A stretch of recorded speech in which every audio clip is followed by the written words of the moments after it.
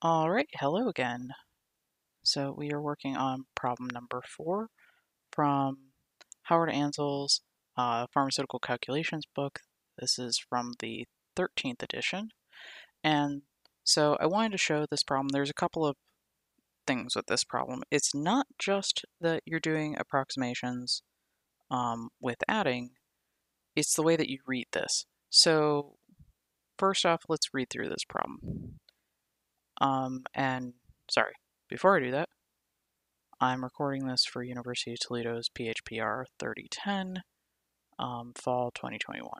So, if a mixture of 7 ingredients contains the following approximate weights, what can you validly record as the approximate total combined weights of the ingredients?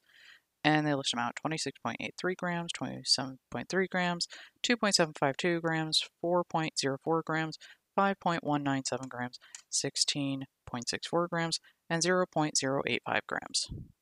So, they put them all together in a mishmash together like that so that you can't actually read it. So let's rewrite this so that we can add these together and easily read them. And then also make sure everything is in the same unit, because you don't want to be putting stuff together and adding them when they're milligrams, milliliters, all sorts of stuff, because that will happen later on.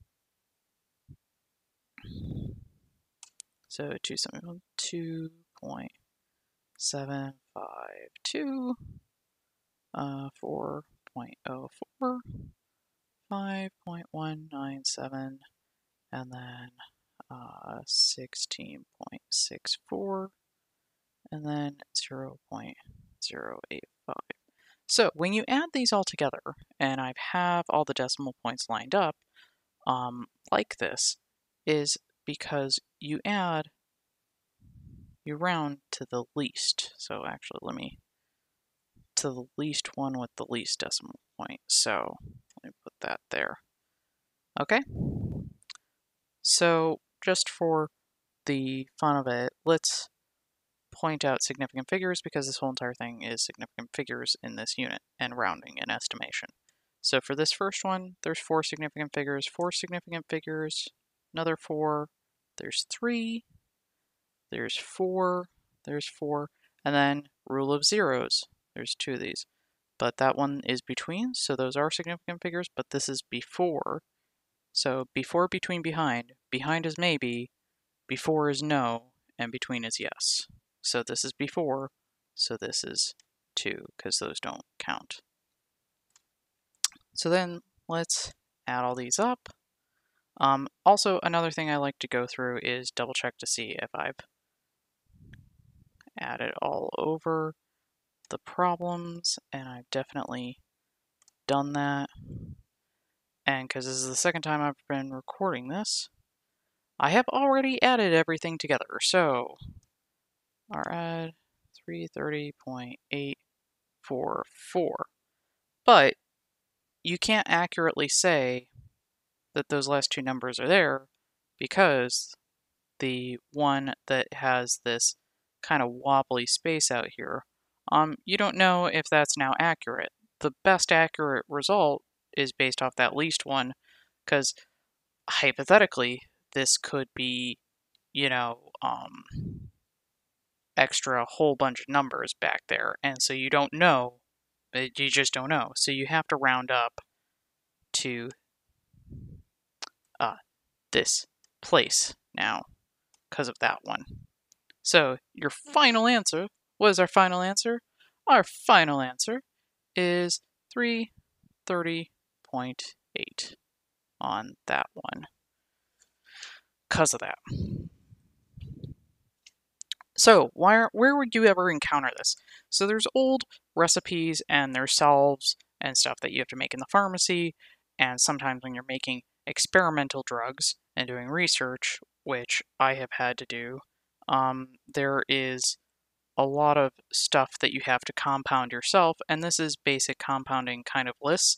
And then if you do pharmaceutical history, I did medicinal history, and so when you look at stuff like Vena Cola, which is the original Coca-Cola recipe, it's written like this. And a lot of the early stuff was written in beer, and it was written in German, and it's written like this. And it's very hard to read, and so you have to kind of translate stuff over.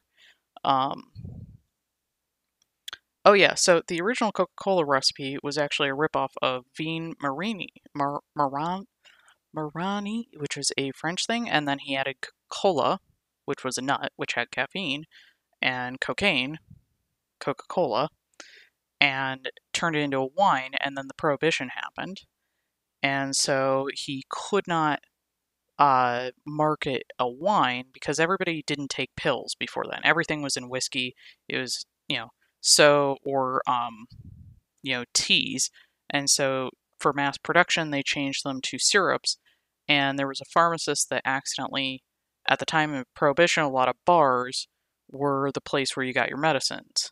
So with Prohibition, the bars closed and pharmacy split into two different pathways. You either stayed a bartender or you became a pharmacist. And those that stayed pharmacists and wanted to be legal in the uppy up, they became soda fountains. Those that became bars got rid of all the medicines because, well, people didn't come for the medicine, they came for just the alcohol. And so it forced pharmacy to go to the way of pills, and then industrialization happened and mass production around the 1900s when the Prohibition happened. And so they made syrups and pills and stuff and soda fountains. So they created this Coca-Cola syrup, put a ton of sugar in it because sugar is a good way to cover up bitter flavors. That's why children's cough syrups and stuff is full of sugar. And they mixed it with the soda fountain water at the time. And there you have your modern day diabetes candy water.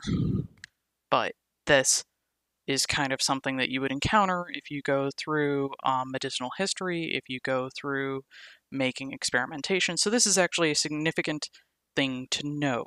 That is the whole point of that story, and it's a huge sidetrack. But it's an important thing. Math is important, kids. All right, and I will go on to the next one.